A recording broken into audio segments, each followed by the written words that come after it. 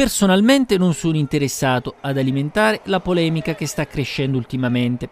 Ritengo più importante la risoluzione concreta delle problematiche relative al servizio della raccolta dei rifiuti del Cilento e della questione dei lavoratori occupati, a differenza di quanti interessati maggiormente ai consigli di amministrazione.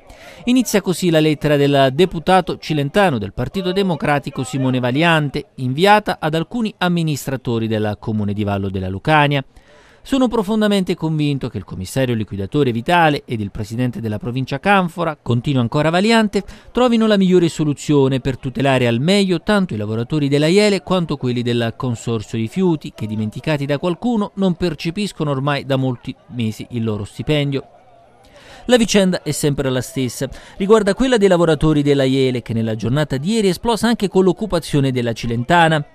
Entro il 31 dicembre, infatti, la Yele deve essere messa in liquidazione. In questo modo 300 lavoratori rischiano di restare a casa senza un lavoro e loro non ci stanno.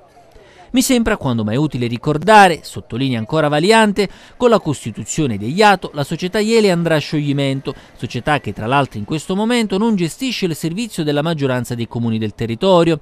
Trovo fuorviante inoltre definire quanto sta accadendo guerre tra bande, perché l'ecumenismo di certi comportamenti e le dichiarazioni apparentemente prudenti potrebbero essere finalizzati a difendere sia accordi politici che qualcuno vuole evidentemente realizzare sulla città di Vallo, sia il condizionamento del sindaco nei rapporti col suo vice, che per quanto ci riguarda sta diventando anche elemento di riflessione politica sul futuro della città e sulle scelte che l'amministrazione, sostenuto da sempre con lealtà, sarà chiamata a compiere.